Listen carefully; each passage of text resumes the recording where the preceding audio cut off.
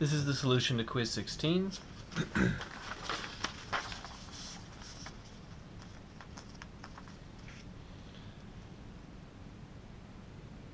we evaluate each geometric series or show it diverges.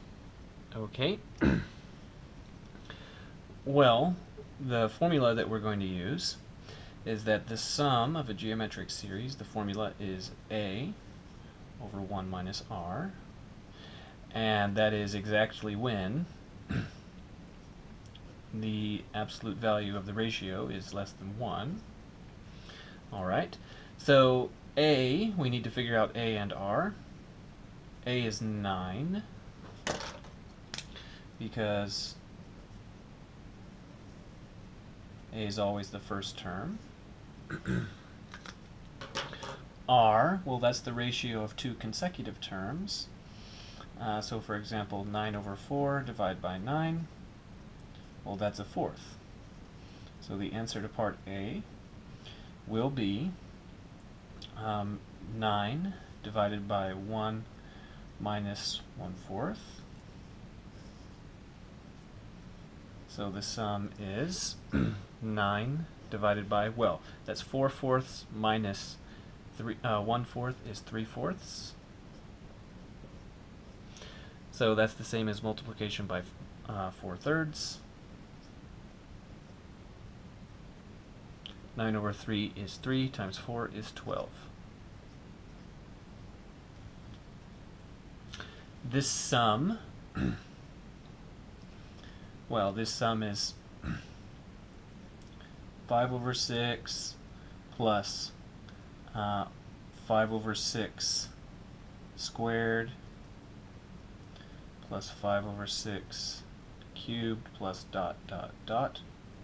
So this would be 5 over 6 plus 5 over 6 times 1 over 6 plus 5 over 6 times 1 over 6 squared plus dot dot dot. So again, the formula is the same as before. S is A over 1 minus R. We just need to figure out what A and R are. So A is going to be 5 over 6, and R is 1/6.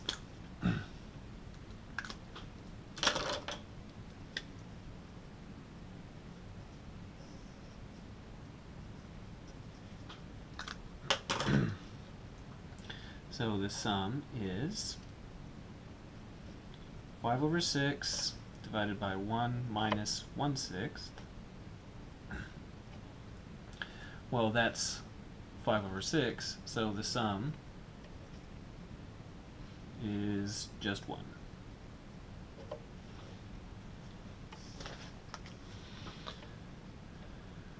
Okay, so the answer to part 2, okay, the question 2 is using Newton's method. So as for part A, the function in question is log x plus x minus 2. The function's derivative is 1 over x plus 1. And then the initial value we can use is, how about the midpoint of that? So that would be 1 plus 4 is 5 over 2 is 2.5, so we'll use 2.5. And then the update formula, x in plus 1, well, that's x in minus this thing evaluated at x in, so log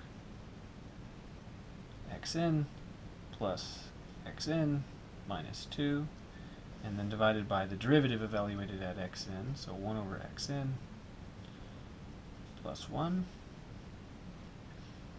And then part B, iterate until 4 places past the decimal have converged. Okay.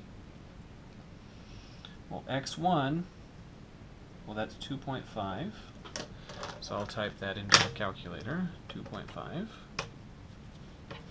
Now I'll type this expression, the update formula, and for x in, I'll type ands, a and s, in my calculator. So that would be a and s minus log of a and s plus a and s minus 2 divided by 1 over a and s plus 1. So that means that the next one, x2, well, that's 1.488363763. The next one,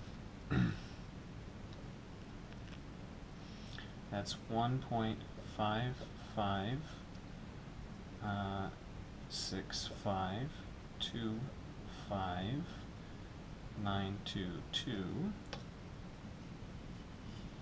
The next one, x4, is 1.557145551. And the next one, x5 is 1.557145599. So the first four places have converged, 5571. Okay, that's the answer to part 2.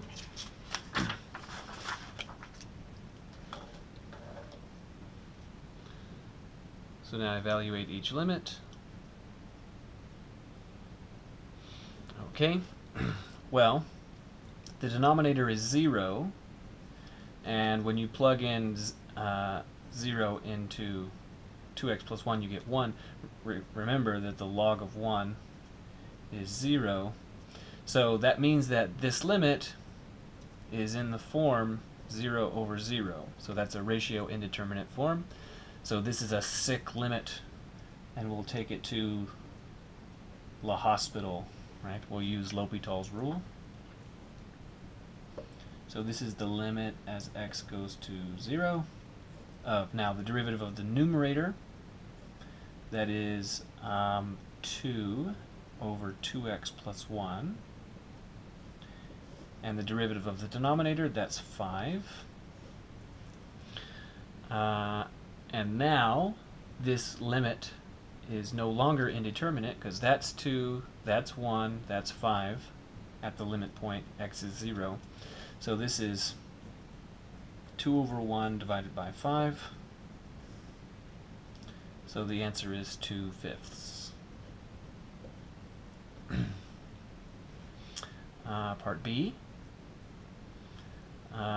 This one is meant to double check you and make sure you're not using L'Hopital's rule just any old time. So the numerator evaluates to 2, and the denominator evaluates to -1, and that's the answer. Okay, so then for part 3, it is currently in the form 0 over 0, so we can use L'Hopital's rule.